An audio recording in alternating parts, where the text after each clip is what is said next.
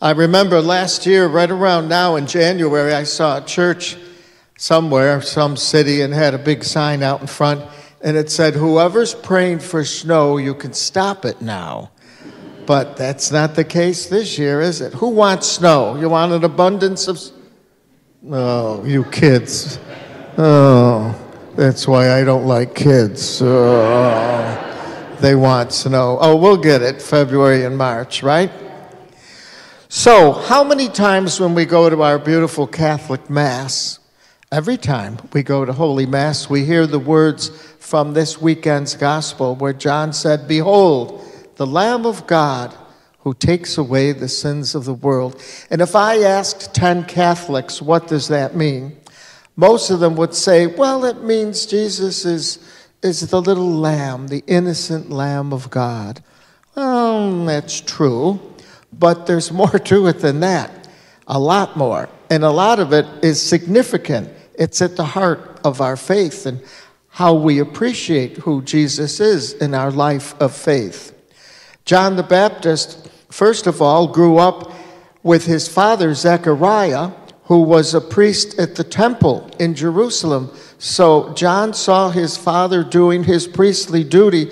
There were many sacrifices in the Jewish religion at the temple, doves and turtle doves and goats and lambs on the wood altar of the great temple. You remember when Mary and Joseph brought the child to dedicate him to God after his birth, the gospel said they offered 2 turtle doves as a sacrifice. So John grew up seeing his father doing his priestly duty with all these sacrifices of beasts and animals at the temple. It was part of the old Jewish religion that those that were sacrificed would bring mercy and God's favor to the people.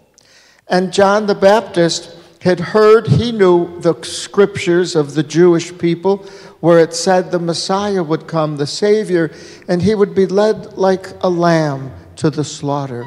He would suffer. Of course, Jesus was led to the cross. So when John is baptizing Jesus, he saw him at the bank of the Jordan River that day, and John might have seen up in the hills, up over there, he might have seen some shepherds who were driving some sheep to the temple in Jerusalem. They would wear a red ribbon about their neck. That means they were destined for the altar of sacrifice. But John doesn't point to them. He points to Yeshua, Jesus, who was at the riverbank, and he says, "Behold, there is the Lamb of God who will take away the sin of the world." John doesn't say, there's the Savior, there's the healer, there's the teacher. He says, no, there is the Lamb of God. So it's more than just the innocence of our blessed Lord when we say the Lamb of God. It really has to do with this one that is sacrificed. One has to be sacrificed. Something has to go so that something better can arrive or take place or happen. And so it's really at the heart of our faith. The reason it's worth thinking about on this weekend is there's a lot of people today of different ages who will say, yes, I love the Lord. I love Jesus. He was a good guy, a great prophet, a wonderful teacher, a healer. He made life better. But, I mean, you know, there's other people that were good that have come along in history. Oh, no, let's not fall for that. He is the Lamb of God, the Son of God, the Savior, Jesus of Nazareth, our blessed Lord. Don't fall for that line. Oh, just another very good person in history. No such thing. Much more than that.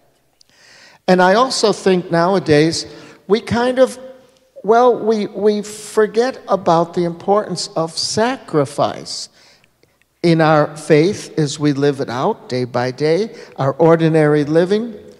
You know, nowadays we get pretty comfortable in our earthly nest.